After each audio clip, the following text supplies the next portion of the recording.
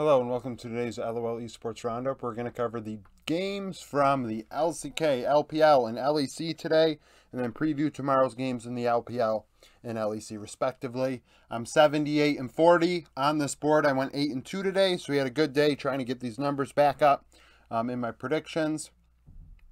So, LCK, KT, and Bro. A little bit of some nonsense going on with this one. LCK dropped the ball. Apparently the rules are that you're supposed to inform that, somebody gets side selection. It's double round robin, so both teams get this opportunity to choose which side they want game one to be on. And you're supposed to inform the other team 3 days ahead of time. Riot is supposed to inform what the opposition, what Team A's decision was, in this case KT, and they told Bro the wrong side. So Bro prepared game one's draft, and it wasn't the case. 40 minutes before the game, they find out that Riot was wrong, that KT wanted the opposite side. And so that's a problem, obviously. I don't think it's malicious. I think it's completely accidental. Riot not handling it in the best way possible right away. Of course, they didn't expect to have this mistake until when it happened as well. As far as I'm concerned, I think the simplest fix is to just tell the teams that next round robin, when these two teams play, when Bro get to pick the side, they don't have to tell KT what side it is until they show up to the stage. I think that's the most fair way to handle it. Somebody might say, well, that means that they have 3 days heads up to prepare 2 drafts for either side, this and that, and Bro was so sure. When game 2, you get to pick the opposite side. If you lose game 1, you get to choose. So you should have a draft prepared for the opposite side regardless, because you only have like 15 minutes in between games, and teams literally prepare drafts for hours during the week. So if you need hours to prepare drafts, you're not going to get a draft done in 20 minutes anyway. So you should have red side already done, blue and red side. But regardless, I think that's the simplest way to fix it. You just allow Bro the opportunity to go in with KT blind next time. Bro did not stand a chance, though. That's another thing. KT blew him out. Game 2 is 23 minutes. Keen 11-2-8 was MVP, 32% of damage. His Jace was absolutely disgusting in the monumental team fight to end game 1. His Camille was also very impactful. Aiming 8-0-13, did not die, obviously. And Karas 2-5-4, 30% damage for Bro. KT just dominated him. And some people might say maybe Bro didn't have it in him after, that curveball. I think that solo queue is a hell of a lot more tilting at times than something like that. But, it is what it is. Bro are contesting the result. I think that really all the LCK should do is say, hey, next time we're flipping the script and KT goes in blind. I don't think you should replay this series. It wasn't close. Yeah, maybe I won't lie. I do not really enjoy watching Bro play. So if I knew that I was going to watch Bro play one more time, one way or another, an extra time, I'm going to be against that idea. Full disclosure. So KT went 2-0. Damn it, I knocked the board. Okay, we're good. We're still there. KDF and D+. D+ win in 3 games, 2-1. Def 13-1-7, 27% of damage. Showmaker 11-11 was MVP. Taeyun 4-5-9, 30% of damage. Freaks were able to take a game. It was a low scoring game. Young Jay I thought was very good on the Sejuani in that one, but outside of that, obviously, I thought Showmaker, despite not dealing a lot of damage and dying one more time than Def, not having as many kills, all these things that might dissuade somebody from picking him, I thought his Jace did work in game 1 when it needed to. And then in game 3, his Akali was all over the damn place. And that was a big thing. That really got them ahead. He helped the side lanes, helped the bot lane get ahead. I thought he played one of his better series thus far. Freaks obviously do have something to hang their hat on, though. Getting a win is important. I said that yesterday with T1 and Nongshim. These lower teams with young players, they need those boosts of confidence. You see Taeyun's mentioned here, not Bulldog. Bulldog played Swain in game 3, and I think Swain is absolutely turbo trash. I do not like that champion right now. I don't know why it was picked. in June struggled. I think he died maybe died even more than 7, maybe 9 times in these 3 games. So hopefully they don't pull June out for Moham right away, give June a few series. But nevertheless, D+ get by KDF pretty easily. LPL, Ninja and Pajamas in top 5th in the power rankings. They win 2-1. Rookie 14-6-12, 30% of damage. He had a Silas game that I think was really good if I recall. Mark 2-6-23 at support. Fodic, once again, positive KDA, 9-8-18, 25% of damage, as we have a very even spread of damage on Nip in this one. Nip did split the series up. Game 1, Dream played. Then Game 2, Pout played. And Pout actually played very well. Invincible absolutely crushed. He had 10 kills on the Jax. But Pout, I thought, did well. And then in Game 3, he also was solid, given the fact that he's making his LPL debut against one of the best mid laners of all time. And I mean, I thought he held his own. I mean, the jungle role was a little bit of a gap. And Invincible was good in their win, but I wouldn't say it was good over the entire series for sure. King Tien got K'Sante in a game, and he probably, like, I'm not going to say Fudge is the best K'Sante because he's Western, and I don't think that anybody in the West has the best champion of anything. But outside of Fudge playing well on it consistently, King Tien has shown the ability to play K'Sante at a very high level. So that was a thing. But I thought Rookie was MVP. I thought he played exceptionally. Rare Adam and LNG. Rare Adam 25th, LNG 17th. LNG win with ease 2-0. Scout absolutely smokes Rare Adam 22-18. That's 20 kills, 2 deaths, 18 assists, 36% of damage. LP and bot lane also did very well, 12-3-20. Assume 5-10-11, 26% of damage. Once again, another team that spread the damage out a lot. That was just pure domination by LNG. You know, top side was pretty close, but mid and AD carry, the bot lane situation, LNG definitely took it to Rare Adam. As I probably shouldn't have put Rare Adam 25th, but they were 2-0 in the LPL, and when you're, you know, undefeated in one of those regions, it's hard to kind of ignore it. Even though they did play some pretty bad teams to start the split, but you know, Strive definitely left a lot to be desired. Scout gapped him. This is just kind of something we expected. I think I had LNG 2-0 in this one going in, so I was not overly shocked by the result. RNG and EDG, this did shock me. I didn't write power rankings down, but RNG were 7th, EDG 14th. EDG went 2-0. Fofo was MVP. I thought his Jace and Akali, similar to Damwon's strategy, I thought his 2 games were very, very good. The Jace game, he had the majority of the kills for sure, which shouldn't be why you get MVP, but I thought he was doing his job and doing it at a high level. And really, the mid lane is where this game was gapped. Tangwan playing both games. EDG went 2-0, leave 15-2-9, 27% of damage. Ale would not die in top lane, going 3-0-14. Gala 4-8-6, 29% of damage for RNG. So Ming plays, right? And I thought Mako actually played kind of sus on the Ashe game. Died quite a bit. He hit some arrows, but just kept mispositioning. But I thought Ming was fine. First game back with the team. Obviously hasn't been around them for even a week, and he's already playing. New coach, that's a problem. But Tangwan playing, that's the big problem. Tangwan got gapped, and he is, and I've been saying it all along, he is not LPL level anymore. I thought, you know, going into the year that he could like if he had another good split, he could probably push for a spot next year on a team. But in this one, in this split, he is not ready. And I mean, there are rumors being spread that Angel got screwed, that thought he was going to be a starter, but it's a sub and this and that. I just think it's bad coaching. I looked at Hero. Hero hasn't coached. It's not Hero. I keep saying Hero. It's another coach. Sin has not coached since 2020 Africa. It's been a while since they've led the helm, at least according to Leaguepedia, as a person that's getting, you know, credited with the results of a split. And they've only had really one good run at MSI over their entire career. Otherwise, they have not been very good. They have not had international experiences. So, you know, they fired Tabe, and Ming being brought in as they fired Tabe makes me think that they had to make that move. But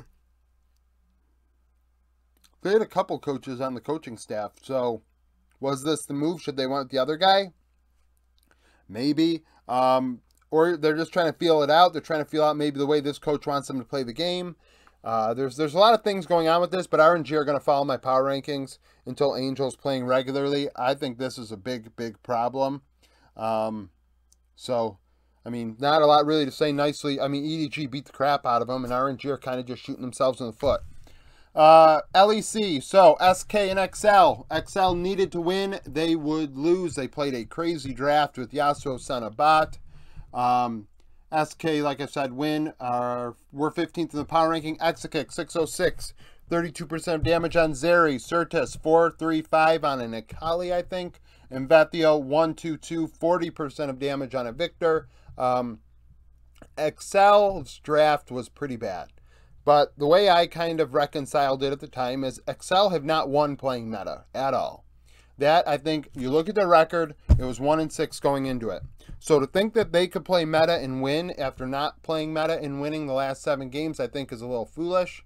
So throwing random champions at the wall is not the best play, but it is different than what you're doing. So that's the thing. XL stuck in it for a while until the mid game when they kind of threw it Baron. But it was close until it wasn't. As XL kind of, I mean, they're out, I think. I think they're out now. Yeah. They're out. So, super team down. RNG and EDG. Oh, that's Vitality and BDS. Vitality 11th, BDS 19th. Vitality win a game. The team did not deserve to win. Photon is the only winner, and really, is he a winner? It's hard to say, but Photon literally 1v9'd the hell out of this game. Perk, 6'5'11", 39% of damage. Perks played well. He definitely inted at times. He played a hell of a lot better than he did yesterday, and he played a hell of a lot better than Bo. Bo absolutely turbo inted this game. He got caught out so many times. I think he died like 10 times, 11 times by the end of the game. Hopefully he gets I mean, I don't want a rookie to get as much heat as a veteran, but we look at how much heat Perks got for how badly he played Saturday. You'd hope that people aren't going to show biases. Photon 10, 2, and 4. On a Gwen, Photon carried this game. Absolutely hard carried. Crowny 827, 33% of damage for BDS as they lose, as the 80 carry looks good once again. Just threw. They just hard threw this game. They had the game in the bag, and they threw it over and over and over again through the mid and late game. And it was because of Photon. Photon brought this game back. There were moments where Sheo got a little over-aggressive. Sheo played a fabulous game of League of Legends on Wukong. He outplayed the hell out of Bo. I think that is undeniable. And it's noteworthy, I think. It's only one game, but it's something to note. And the thing is, like, it's just rookies making mistakes. A young team. I've said this before, actually. I said it when they played XL and they lost. This is a team that is so young, it doesn't know how to win. The process of going through to win at the LEC level is tough for them. You know, Adam, obviously with Fnatic, there are a lot of veterans on that team. Excuse me. Crowny's been around. But, like, Lebrov's been around, but also he's been on a lot of losing teams. Nuke has only known really losing at the LEC level, and Sheo's a rookie. So, like, they're trying to figure out how they can go about winning a game as a team. And sometimes, you know, they end. So, that happened. But they're moving on to the best of series, so it's kind of is what it is. Heretics and Mad Lions. Mad Lions 5-2, Heretics 4-3. Karzi 7-2-7 in the win, 33% of damage on a Varus. Niski 8-5-6 on a Silas was MVP. He had a penta. Pentas don't happen every day. I say it every time because pentas tend to not happen every day. So Niski gets his flowers. He got a penta. Actually protecting the base, if I recall correctly. So that's actually even a bigger deal. Mursa 7-5-6, 29% of damage. You think to yourself, Mursa 7-5-6? That's like a KDA stat line. He led the team in damage on a Heimer support. Early game, super aggressive, getting caught out over and over again, trading kills. I think he was 3-2-2 at one point. Like, he was trying his damnedest to carry this game for them. Eevee didn't get K-Sante, went 1-4-4 on a Renekton. I think that's notable. But Mad Lions played well. Chasey played well. Mad Lions played well in general. As I said, and I keep saying, if you play Mad Lions and Koi and you do not bring your A game, you will lose. And Koi, not quite as good as Mad Lions, but I think this really is holding true for Mad Lions this year. Fnatic and Astralis, a must-win game. This was the game of the day. They thought it was, you know, I know on the caster desk, you know, somebody said, Vetti, I think, said, you know, to Medi, you know, you probably shouldn't say that, or that's not, you know, but it's true. It was the game of the day. This is make or break. It was make or break. Like this one here, and Astralis won. Finn won, like Finn hard carried again on a Gnar, super impactful in team fights, 307, 32% of damage. Kabe on Illusion, 7-0-8. Humanoid, 131, 44% of damage on Azir, and I thought Humanoid had a chance to really carry this one. I did, but it didn't happen. Reckless, one of the games where he really struggled, went 0-3-0. The bot lane got gapped. It did not work. It did not work. Simply, really, like saying it like that, like Exile and Fnatic, it didn't work. These two veteran rosters just didn't. And it's a shocker. It's a shocker to say the very least. Yeah, I mean, tomorrow Fnatic needs some help, and they need to do some work on their own to be able to get in. Obviously, now one game back of Astralis and Koi. They need, the thing is, Fnatic, if Fnatic wins tomorrow, the loser of Koi Astralis has to play Fnatic. I think that's the deal. So, we'll see how that goes for 8th place. G2 and Koi. G2 win. Mickey was MVP. Broken Blade, 506, 30% of damage in top lane. Yike, 717 on a Elise. Yike showing that he can play other champions, more facilitator-oriented champions. It's a big deal. That's a big, big, big deal, as these rookie junglers are really looking fabulous. I actually feel bad for 113, because 113's had some good games today. He played a very good Trundle game, and I think a lot of people are going to kind of forget that he existed. I'm going to give him a lot of heat, but going into the year, into the split, he was the guy that we were like, he doesn't belong. And I still hold true to he was not ready.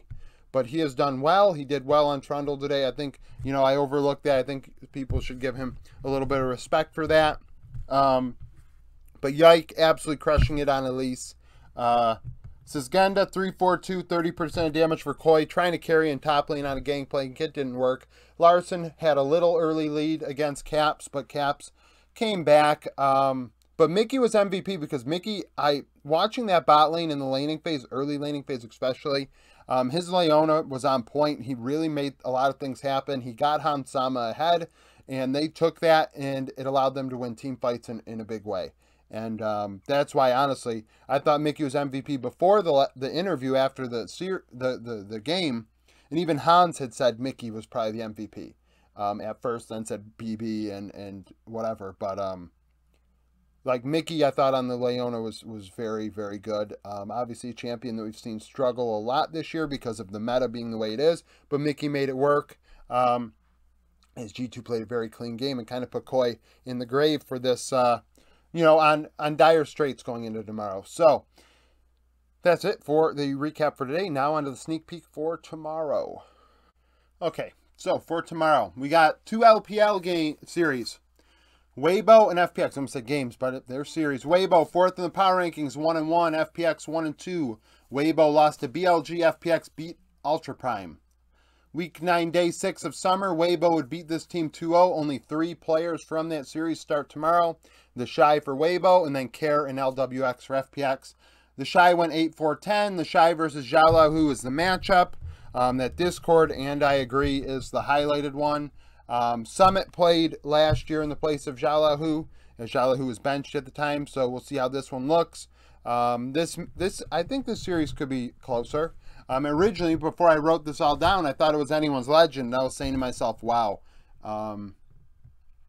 you know, I don't think Weibo would throw against anyone's legend. I really don't think that that's possible. That's how bad anyone's legend is. But against FPX, this might be a series. Mid lane, I think, you know, Weibo's got to work out some things right now. And I said this yesterday when we were talking about their series against BLG. They are a team that only played one series before yesterday. We have to give them a little bit of time. I think it's ridiculous not to. And then some people think, oh, wow, we got to give everybody some time. This is like, it's been like it's been one series. They have to work on things. And I think FPX is a good test for them. Not a good team, really, but, you know, a team that you probably can't sleep on. Anyone's legend in JDG, AL 0-4, JDG 2-0, third in the power rankings. AL lost to LGD in the battle. Well, one would say the toilet bowl. JDG beat NIP.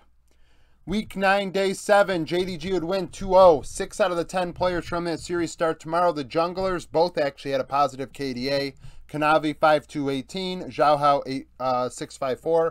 Xiaohao played a Pantheon in that one. Pins and Knight is the matchup highlighted by the Discord. Honestly, I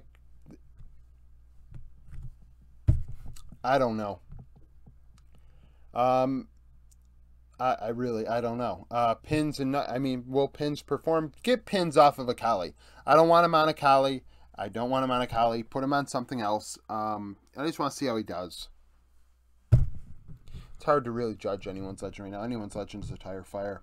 JDG, this is a big boost for the player pool, folks, because everybody, well, not everybody, but a lot of people have JDG players, including myself. Do I? 369, no. Summit, Bow, Chovy,